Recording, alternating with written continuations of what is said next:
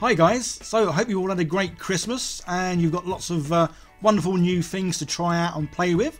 I know I've got quite a lot of things over Christmas to to go through and show you. And obviously one of the main things I love trying out and getting is paints as well. That's kind of what this hobby is all about, the making something and then the painting of it.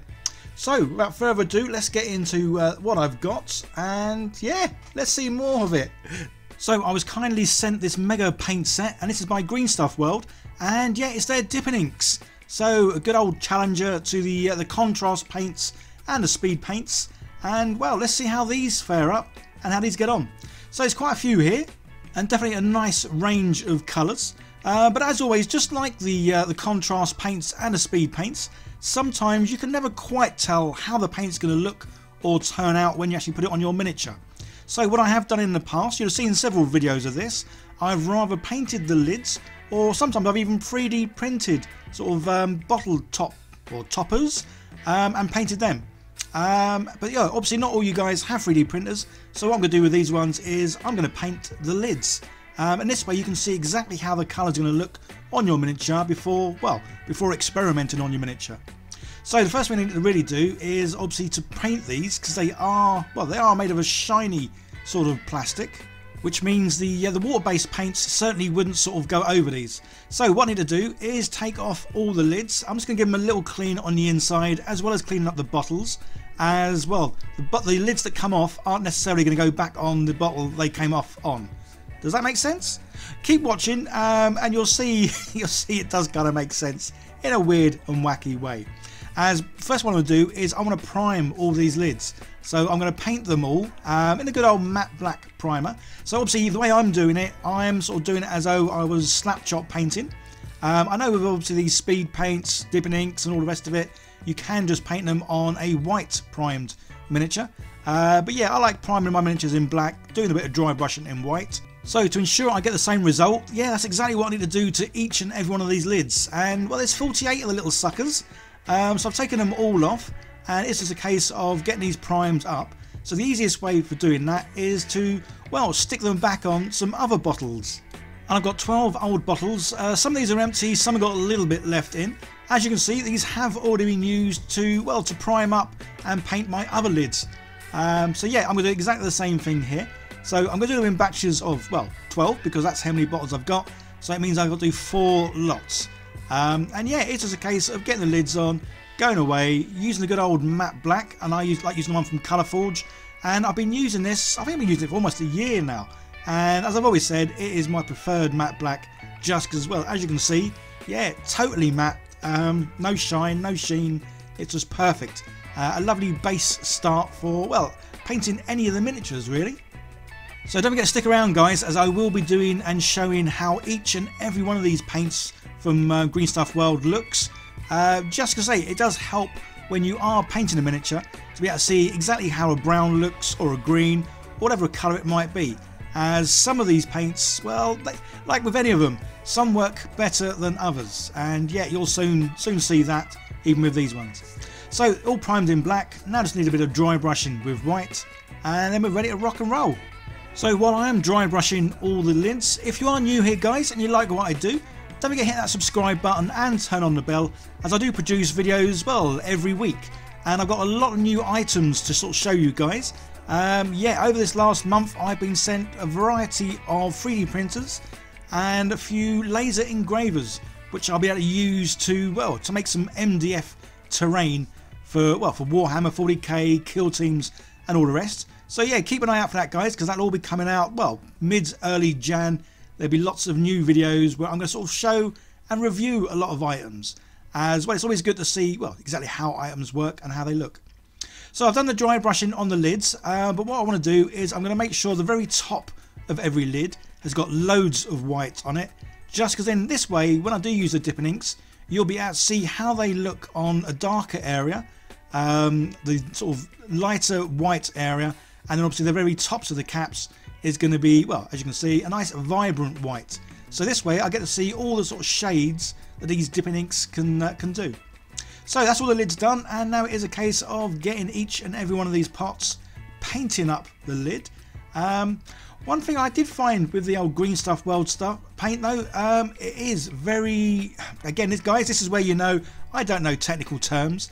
It seems watery, or very watery. It's very thinned down. So yeah, it does seem to go on very wet, very thin. But as you can see, I am really lathering this stuff on. Obviously a lot more so than if I was painting a miniature. Then yeah, it would be a case of putting a little bit on at a time, letting it dry, and then maybe doing a second coat. So that's definitely my first initial sort of feelings and thoughts about this paint is, yeah, it is very wet. And it wasn't just the first paint, it was all of the paints. They all definitely seem very wet. Not too sure why. I've given these bottles a stir, so yeah, again, this is the other problem, guys. With these kind of ones, they do need a good old shake. There is a little ball bearing in each one of these, so they do get a good shaking first. But I don't have a machine to shake them because, well, I'm sure most people who paint don't have a vibrating machine of some sort to mix up the paints.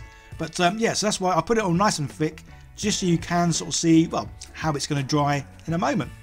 And then finishing off with, well, obviously what I would consider to be the most important colours that I have in any kind of paints, and that's the greens, because, well, as you may well know, I love orcs.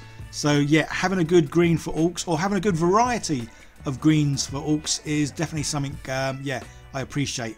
And when I go through the end of this video, I'm going to go through each and every colour, so you can see which are my favourites.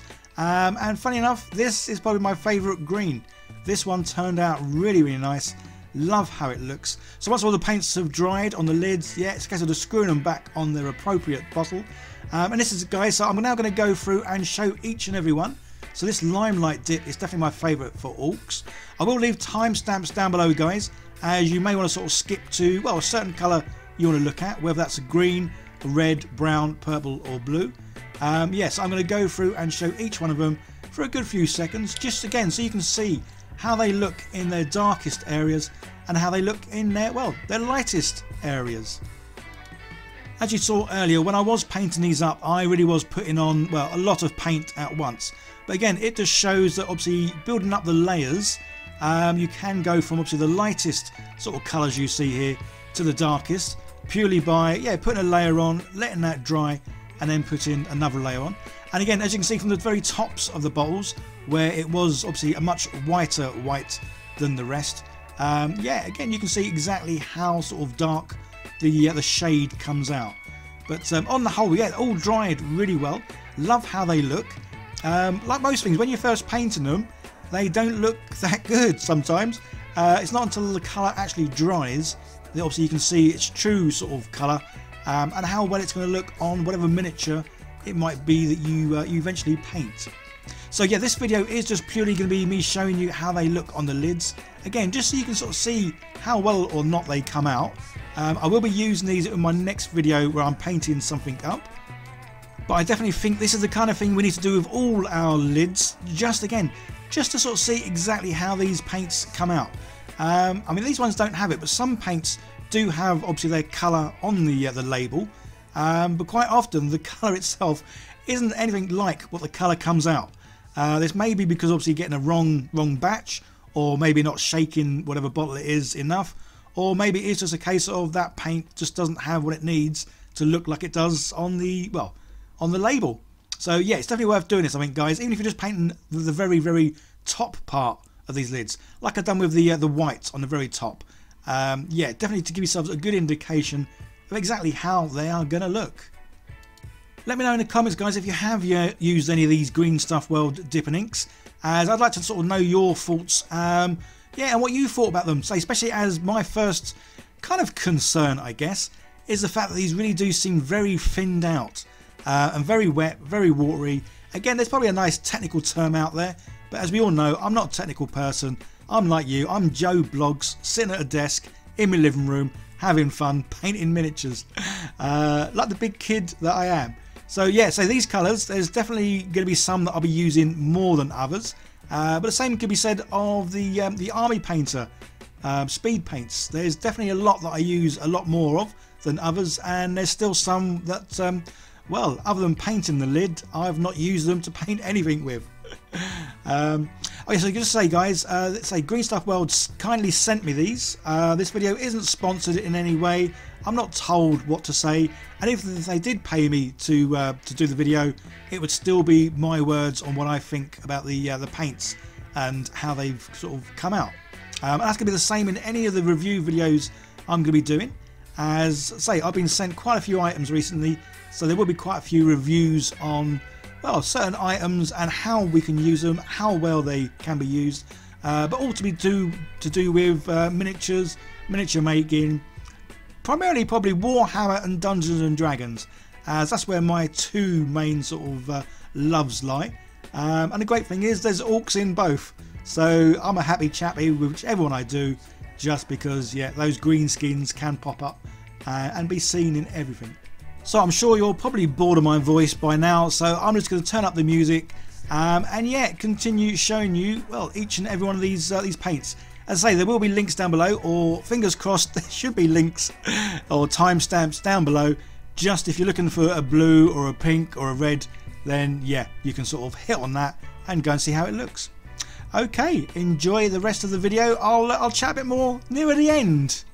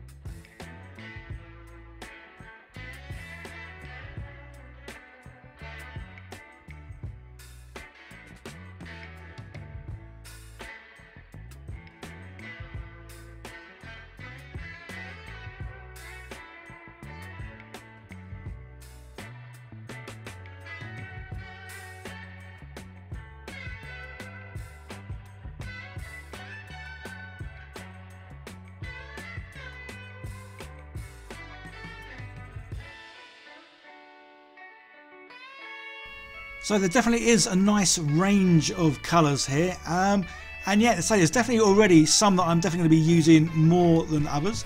And these light coloured ones have come out really, really well. As some of the other sort of paints that I've used, whether it's the contrast paints or even the speed paints, yeah, I've not seen them come out quite as nice as these lighter colours. So yeah, definitely be using some of those, well, in the future. And that's all the paints put in the racks. And yeah, so it really does help though, being able to see exactly how each one's going to look on my Slapchop painted miniatures. As yeah, you're never going to make a mistake then of putting a paint on and thinking, oh no, that's come out pants. So definitely keep an eye out on the videos where I use these paints, as I do have, well, obviously lots of videos coming out with printed miniatures, as well as a few collaborations coming up as well, which is always a lot of fun. So another video on the screen, guys, give that a click, see more of what I do. Big shout out and thank you to Chaos Cards, Print Minis and the Colour Forge for helping support this channel, as well as obviously you lovely patrons. It really does mean so much to me. And if you can, like, share, subscribe, share wherever possible, that would just be awesome. Okay guys, you'll take care, see you in the next one. Bye for now.